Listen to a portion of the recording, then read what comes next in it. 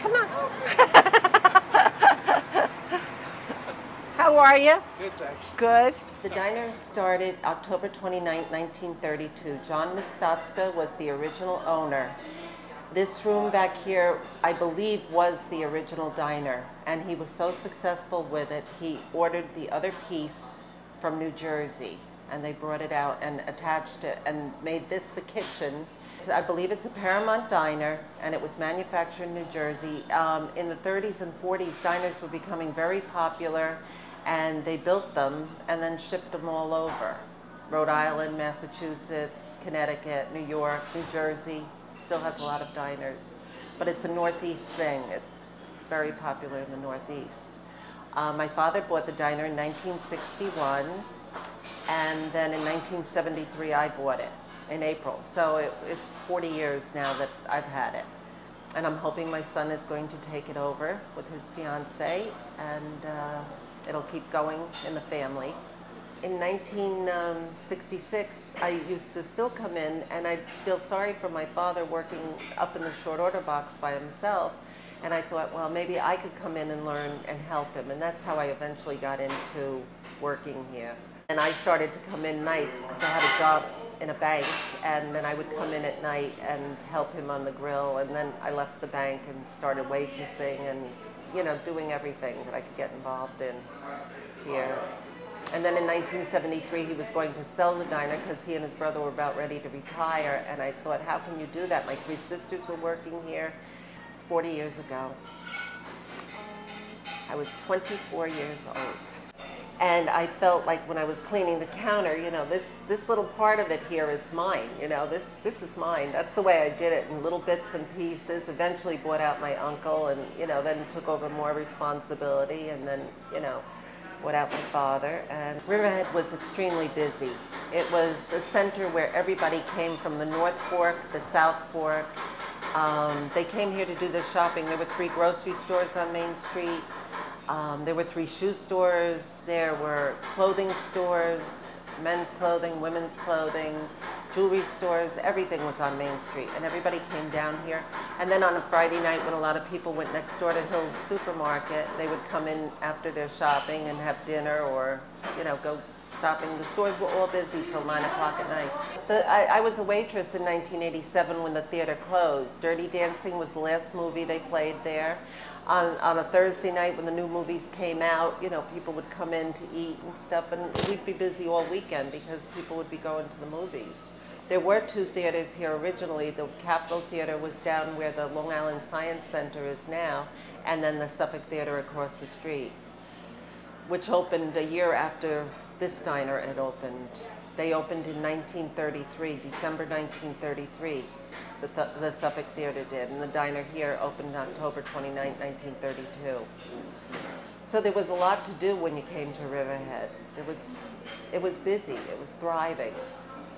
And then, you know, as I got to work in the diner more and more, we got to know all the employees. The girls from Sweezy's would be coming in, and the guys from Carl and Bob's, and people from Murray Rose's store across the street, Rose Jewelers. It was a community in itself with all the people that worked here. Sweezy's was a department store like Kohl's is now. And I used to be so jealous of the Sweezy girls because I always had to have a uniform on, and they would come in with these really beautiful clothes. And I thought, gee, I would love to work at the Sweezy's too, but this was my job. And but it had everything like Kohl's, and it was a real hometown shop where the women knew you, or the men in the men's department knew you. They had housewares, they had everything. If you ask anybody in Riverhead, they remember Sweezy's and they miss it. The people, the customers, that's the most important thing. I sold it in 1999. The diner was very successful. The aquarium was just opening up. And I thought, I've got to find something else to do, and I wanted to do something else. And I sold it, and I moved down to Florida for 2 years, and then I came back and worked for my cousins, and then I worked for a friend of mine. And but I miss the customers. I really miss the people. And now I'm back, and I love seeing the people, and the community has been really supportive, and it's going to make it, you know, good again. This was the grand opening that was in the County Review. It was dated October 27, 1932. We cordially invite the public to the opening of our new Riverhead Grill on Saturday, October 29th. Good food, well served at attractive prices. Special table service with waitresses for our lady patrons. When diners started, they were just little horse and carriage things with, trucks, and then they became a little bit more modernized, but it was where the workmen would go and eat. And as they became more like buildings, workmen still continued to go there, but the diner owners realized that their afternoons were empty, their mornings were empty, because the workers would come for breakfast, or they would come at lunchtime, or they would come at night for dinner, and the rest of the day it was empty. So they put in tables for ladies to get women to eat in the diners.